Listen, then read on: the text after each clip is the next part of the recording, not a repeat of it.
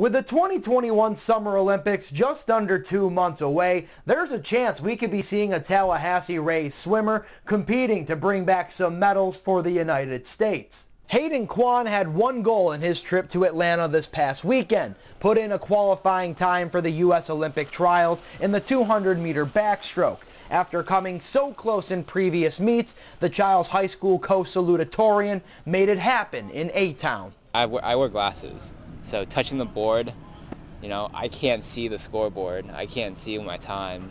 But I hear the announcer saying, Hayden Kwan, qualifying for the Olympics with a time of 2:02.9. Up next for Kwan is a trip to Omaha, Nebraska, where he'll compete against some of the best swimmers in the country. United Swimming Club head coach Pavel Sankovic knows the experience he'll get just from competing in the Olympic trials will be invaluable for his career moving forward.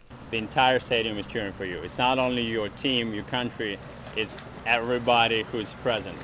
So, obviously that's very valuable experience. And whether Hayden qualifies or not, his journey inside the pool will be far from over, attending Stanford University this fall, the same program that helped shape the career of five-time Olympic gold medalist Katie Ledecky and many more. An end result of what he described as striking the right balance between working hard and enjoying what you do.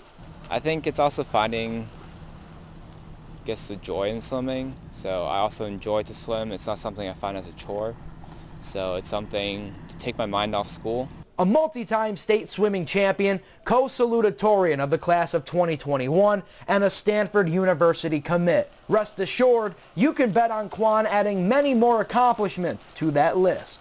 Hayden will compete in the 200-meter backstroke qualifiers June 6 from the CHI Health Center in Omaha, Nebraska.